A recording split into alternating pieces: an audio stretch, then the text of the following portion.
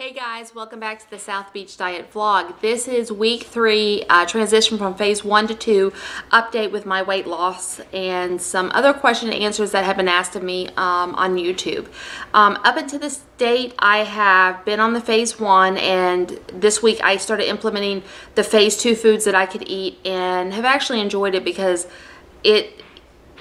being on phase 1, I really wasn't bored or anything like that, which you can be on phase 1, get really bored and stuff. When I went out to eat several times on phase 1 and was able to kind of concentrate, where they asked me if I wanted to have fries and I asked for an alternative like celery sticks or vegetables and stuff like that, and they had no issues doing the substitute for it. So the update up to this point is I have lost 18.9 pounds in 3 weeks.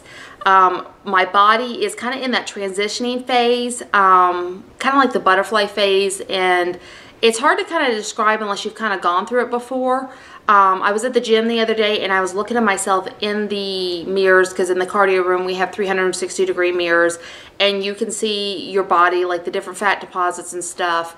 It's changing. It's kind of doing the metamorphosis and stuff like that, and it's a great feeling, but it's also a feeling of a little bit of frustration, because you think that you lose that kind of weight, that it's going to kind of like slim up and stuff like that. But with the South Beach, you're losing the belly fat first. So I mean, like your thighs and your booty and stuff like that, and your arms, it's going to come in time, but it's a little bit different seeing yourself from being that fat person into somebody that's kind of going through the transformation.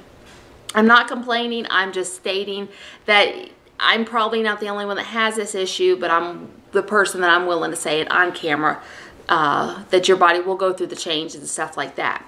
So 18.9 pounds. I slowed down as I did the transition, but I mean, it is what I make of it. I have been doing weightlifting and stuff like that. I have been doing cardio, and I've been trying to make sure that I do 3 times a week, at least 30 minutes.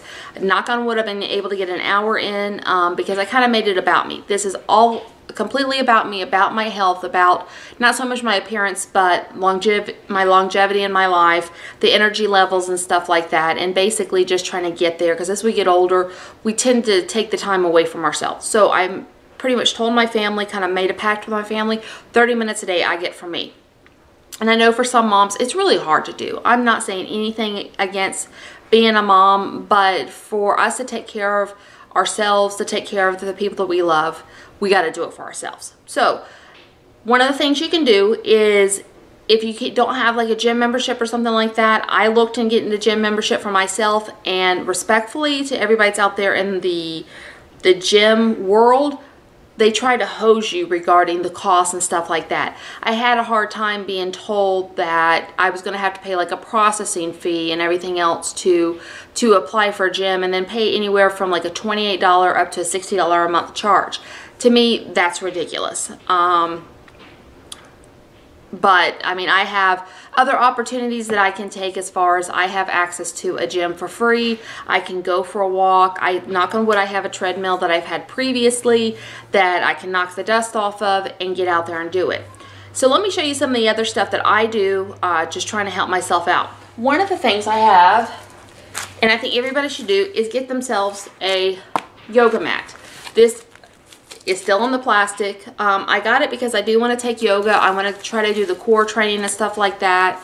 And I also wanted to take the time out that I can roll this out at my house, and it gives me a little bit more focus knowing that it's going to be time to sit down and do leg lifts, do sit-ups, do push-ups, even if they're modified push-ups. Do something, do squats, do lunges, something. And having this out for me is going to be kind of like the cat's meow. I know that I have to get to work. This actually I purchased at a local store that's very similar to a Ross or Marshall's, and it was on sale for like $5. Comes with a string and everything else. Plus, when I do the yoga, I want to have my own mat, just because I want to be able to clean it and everything else. So this is this. I have my treadmill in the back. If you don't have a treadmill, or the cost for treadmills are kind of absorbent, go for a walk. I wanted to bring the leash out for my animals, but if your animals are like mine, they will just absolutely jump all over me. I don't want to have that done today. One of the other things I did is I got myself some dumbbells. These dumbbells were bought at Ross, and I think these were about $5 also. They're 2.5 pounds. And what I made myself do is I made myself, pretty much anytime I go into the restroom and I come out, I make myself do a set of 50. If it's bench presses with these, arm curls out in front, or just basic look over the head, I made myself do 50 of them, like 10 of each exercise. And granted, 2.5 pounds is not a lot, but versus not doing anything at all, you have to start small so you don't injure yourself and you know what you're doing. So I got 2 sets of dumbbells. I got the 2.5 pounds and I have the 3.3 pounds. One of the other things I got myself is a kettlebell. This here is a 10-pound kettlebell I got at a thrift store. And this was brand new in the box, but the box was water damaged. It comes with a DVD also, and long and short of it is there's nothing wrong with a kettlebell. I ended up paying $3 for this, and I've seen these as much as $20. I only have one, but I can still do arm raises and squats and stuff with it. And one of the last things I have is this. This is resistant bands, and they're designed for your ankles. You can use them for your arms and other parts of your bodies, but these, I wanted to start toning my backside and stuff like that, and my legs, and do leg lifts and stuff with it. The one thing I recommend is this one here actually comes apart like that with elastic and, or excuse me, Velcro. And my personal experience with it is when I really start getting into my exercises and all that, every now and then I'll hear it, and then I have to kind of reestablish myself and get this put back together. I don't know if they have any that are kind of like enclosed. They may have an elastic to it that you can slip your foot through there and your ankle and do it, but I think if there's an opportunity, I would like to have those versus these.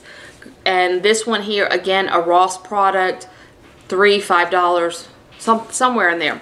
So altogether, what I have was under about $25 minus the treadmill behind me. And it's something I can use every day.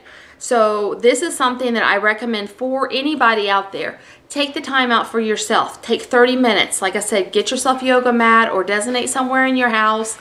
And I just have a basket that I put it together in. So anytime I go in my bedroom after I get done taking care of whatever, I can go ahead and knock out a couple things, working on my arms and everything else, because all of us, with the summertime coming, want to wear the cute dresses, want to wear the tank tops and stuff like that. We don't want to have the arm jiggle. And even if we do have the arm jiggle, we want to have some definition, the line cut for the bicep and the triceps and stuff like that. So I want to thank you for watching this vlog. Look for a cooking vlog that I'm going to be doing here soon for something that is good for all 3 phases of the South Beach diet. It's something quick, easy, you can do, and you can do for your kids and stuff like that, and have your kids do it with you. So this is Jennifer. Thank you so much. I will challenge you to do the South Beach diet and get yourself to a healthier lifestyle.